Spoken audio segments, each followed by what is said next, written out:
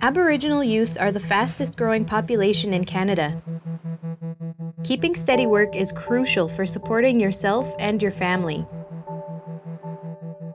And understanding labor laws not only protects you as an employee, but helps create a healthy work environment. Why are some young people nervous about entering the workforce? We know just from looking at a small cohort of First Nations medical students that they encounter racism. Be fearless, be brave. We're all travelers on the road. The obstacles that we face in life sometimes seem so big. Have hope. Go after what you want. This video explores 3 Aboriginal people's journeys, looking at their careers and how labor laws have fit into their lives.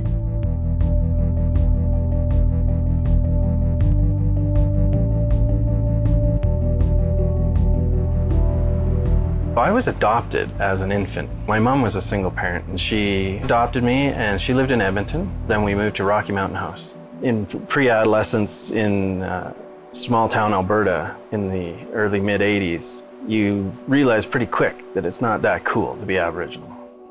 And this really caught up with me, I think, when I was 15 and 16 and I didn't know who I was. I didn't know where I came from. I woke up one morning, literally on the street, physically on the street, and I couldn't remember when I had eaten last. I had no money. I was homeless. I was estranged from my family. None of my friends wanted anything to do with me anymore. And I was getting sick. I called my mom up. I hadn't talked to her in a long time, and I told her, "Mom, I'm getting sick. Can you come and get me?" And she said no. She said, "Rob, do you know where the ADAC Detox Center is downtown?" She said, "Go there, they'll help you." And that was the beginning. That was rock bottom. I had nothing left at all. I really started to come out of the depression when I took a treatment program at Poundmaker's Lodge. That's where I really started to reconnect with my Aboriginal heritage. We would start the day with sweetgrass ceremony every day, and circle ceremony. There were sweat lodges every week. There was a lot of heritage and culture and tradition that were there. And of course, Aboriginal people from all walks of life and from all across Canada were there. That was key to me. It was a reconnection. I really felt like I could now accept myself for being Aboriginal, and it was cool to be Aboriginal. After treatment, I had gone into a halfway house and I had found work at a gas station. And at that time, they figured I was healthy enough to get out into my own apartment. And so I went into subsidized housing. I've been at the brunt of all the common misconceptions about Aboriginal people. The fact that we don't pay taxes and our education is all paid for.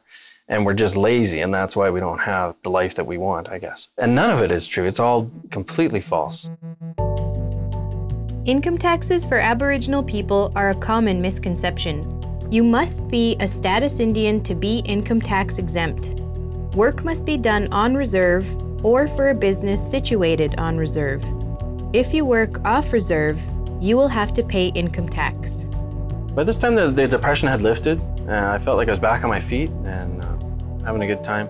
I did lose my job, however. When I was on EI, that's when I met my wife. She was my girlfriend for a while. She was pregnant. That was a very significant turning point.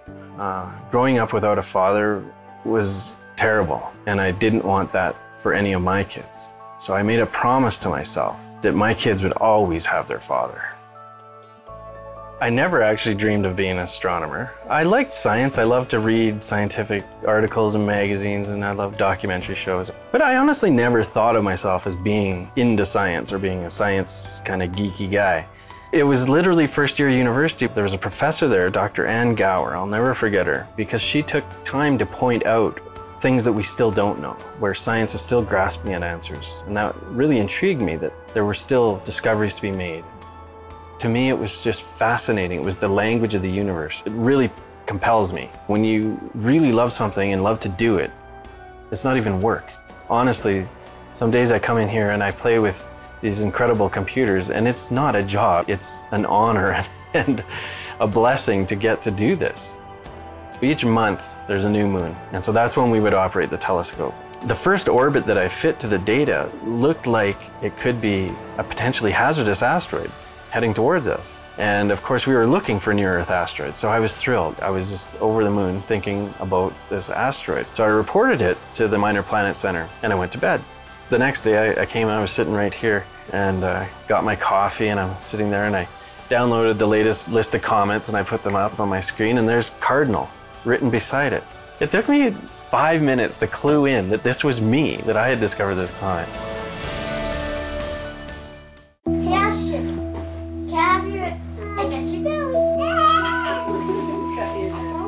I grew up in a Métis settlement in East Prairie.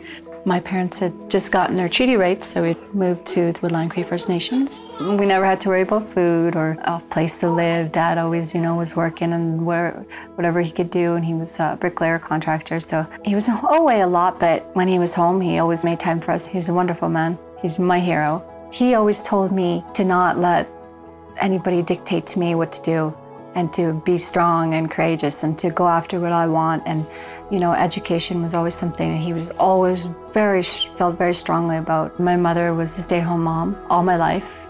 That was really great to experience that. I used to challenge her a lot, but she's a strong woman, very forgiving woman. And I didn't realize that for a long time, because you're always fighting with your parents at some point or another, trying to figure out who you are. I did have a child when I was 17 years old. Having my son Joshua definitely made my life have incredible meaning. Brought back my desire to succeed in life, to fight and to go after what I've always wanted to do. So I had him and I did correspondence.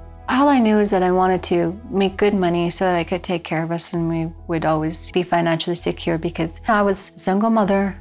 I knew that I had to take care of us, and the only way to do that was through education. So I got this job working in administration.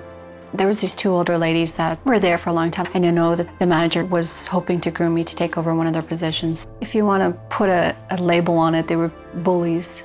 It was a daily battle dealing with these older ladies, a daily battle of deflecting things that they were trying to put on me or blame me for. I just kept telling myself, okay, just be strong, just be strong.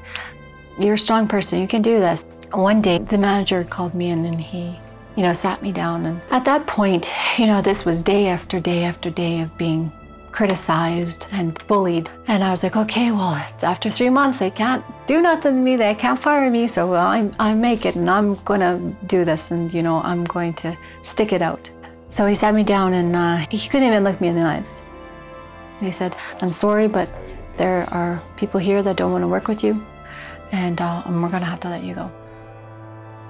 So I sat there and I held back tears and I just shook my head and I said, okay. And he said, you can go clean out your stuff now. People can affect you so much in the workplace, and you take it home with you. You do, because you can't not take it home with you. Those feelings of inadequacy, or maybe you feel like you did do something wrong and maybe you could have done something better or done more. And that's how I felt for a long time. Christian, do you want cheese? Yeah. And ham? Yeah. My children are not so small anymore, and my husband's in a different position and he's doing really great. And I started to really do some soul searching and think, okay, what is it? What area do you really want to go into? Like what part of law would you like to go into? And I came across the Bachelor of Arts in Criminal Justice, and I knew that this is what I wanted to do. I'm just going to keep going and keep doing the best that I can and chase after my dreams. For a long time, they were put on hold, but that's okay. None of that time was wasted. Those were good, important times in my life. Your employer has to follow the Alberta Employment Standards Code. If you feel you've been let go unfairly, call the Employment Standards Office to get more information. There is a 6-month deadline to make a complaint after you've been terminated. Anita was let go unfairly, but you can be terminated from your job with proof of any of the following: falsified qualifications, sexual harassment, having competing interests like setting up a similar business, not following health and safety requirements, theft, fraud, or dishonesty, disrespectful behavior, or refusal to obey instructions. Workplace harassment can be a violation of the Alberta Human Rights Act. Document incidents, stay calm, and remain professional when you are being harassed. Contact the Human Rights Commission to file a complaint. Physical threats are against the law. Threats should be reported to the police. In Alberta, there are no specific laws that protect employees from general workplace harassment. The employers should have policies in place to deal with harassment.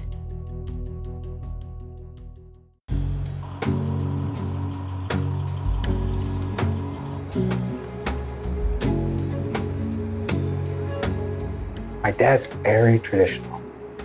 And for him, a young man was supposed to learn to work like a man. So my whole early life was trying to learn to work like a man. And it was hard because my dad didn't give me a break. So when I was 17, I moved to Montreal to study biochemistry at McGill University. There were almost no Aboriginal students there. In fact, I don't think I met one. One day while I was walking down the street, a casting agent saw me and said, "Are you an actor?" And I lied completely and said, "Yes." She said, "Great, come and audition for me tomorrow. There's this part I'm casting and I can't find anybody." So I went in and she cast me. And I went from being a university student in the sciences to making $5,000 a week. That was a lot of money back then. And I had no idea how to work with money. I had never had money in my life. Lucky for me, when Smoke Signals came up, and I was going to play basically a storyteller, I had thought for years, how do the old people tell stories? And that's what I'm trying to emulate in the movie. During the 60s, Arnold Joseph was the perfect hippie because all the hippies were trying to be Indians anyway. I'm trying to emulate those old-time storytellers who just fill the story with life so it's real for the listener. Make love, not war. As I got a little bit older and I realized that being an actor wasn't the end of the world, it was kind of a hollow victory. And so part of me was thinking, well, it's time for you to grow up and do what you've always wanted to do, which was to be a doctor, even though I didn't have a lot of confidence. And luckily I had someone who believed in me and they said, of course you can be a doctor. Even though, of course, in my mind, I was just an Indian and a bimbo actor. They said, you can do it. So I think everybody needs someone who believes in them. I really do.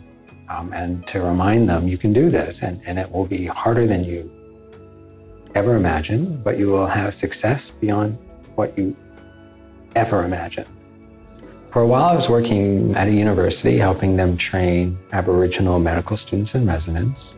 And almost every single one of our more than 30 Aboriginal medical students and residents said that they had a very painful, racist experience in the workplace. We were stunned. I know that I personally had heard lots of racist things when I was a student, but I thought I was just unlucky. Almost every single one of them said they'd had something had happened to them, and it made them feel terrible, almost to the point where they wanted to quit. So I say to all Aboriginal workers, it's going to happen one day. An ignorant person is going to come across you, and they're going to cross you in the workplace, and it's going to be a challenge, and you'll have to work it out. Sometimes racism is not handled appropriately through mediation at the workplace.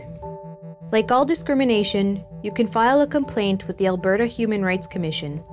You have 1 year to make the complaint from the time of the incident. Document the concern. It can lead to an investigation at the workplace. The Alberta Human Rights Act protects an individual from retaliation from the employer, meaning you cannot be punished for filing a complaint. The laws are set up to protect you. You need to be aware so that you have the resources to stand up for yourself. You know when something is being done that's not right to you or to someone else, and you know what to do. It's knowledge that's going to make you, a sophisticated person. If you're raised in a traditional Aboriginal culture, you will have this innate spirituality that you bring to every aspect of your life. And for those of us who were raised in urban centers, for myself, going back to my roots and learning that culture and that traditional stuff, is really important to me, and I feel that it enriches my life. So what Aboriginal people can bring to the workforce is a holistic type of outlook. I think for young people, they don't know what they're capable of until they're pushed through a difficult situations. You can be amazed at what you can do. Think hard about what you want to do. Whatever you're doing, try to do your best at it so you can be proud of it. No matter what has come before, it's never too late to start telling a different story. And you can turn that page and you can change the chapter and you can start doing things that you can take pride in. Be proud of who you are. Be fiercely proud. If you're Aboriginal, be proud of that. If you're non-Aboriginal, be proud of that. Find something that you love to do. Find something that you know you're good at and you feel passionate about. That will take you long ways. You will succeed with that.